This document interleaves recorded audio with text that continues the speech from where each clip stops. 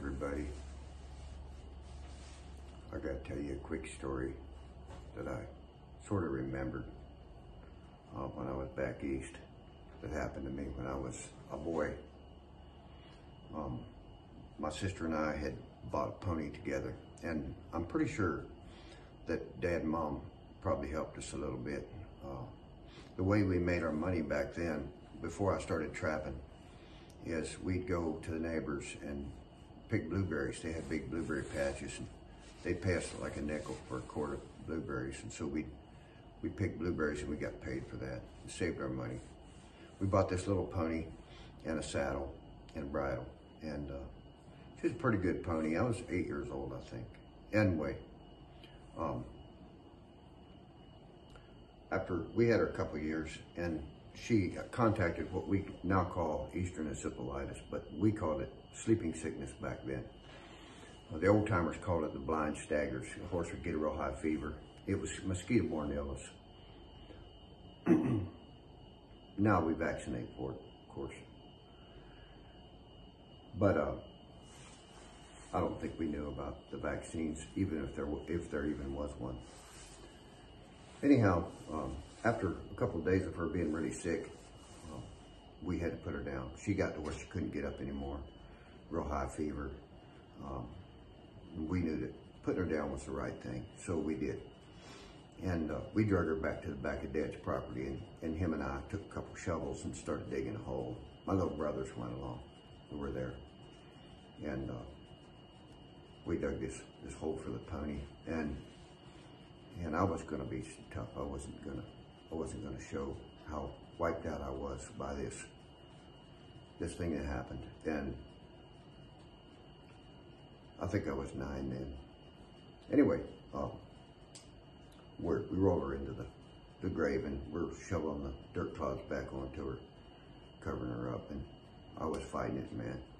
And my dad, he just finally looked at me, stopped and looked at me, and he said, "Norm," he said, "if you just go ahead and let it out," he said, "you'll feel so much better."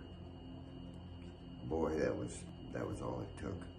It was like a dam broke. Of course, I was bawling and snot flying, and but he was right.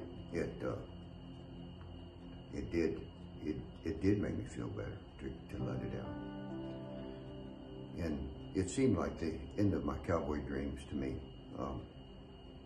What was I going to do with my little saddle and all the stuff I had, you know, little bridle, all my little dreams. But since then, I know I've owned over 100 horses. I believe I've ridden over 1,000 colts. I know I have an old saddle. My first custom saddle, I know, has been on 600 colts. And so what seemed like the end of a dream was just the beginning. It was just a stepping stone. And so any of you young folks out there that think your life is over because something happens, it's not the end, it's just the beginning. So just keep up your courage. A lot of times we lose a family member or a good friend to death, to cancer or something. And those of us who live by faith, we believe it's just the beginning, it's not the end. So, can you imagine if what we go through in this life is just the beginning, what the end must look like, what the fulfillment of that dream might be. Anyway, thanks for listening. I hope everybody has a good Sunday, and God bless you. Love you all. Thanks for listening again.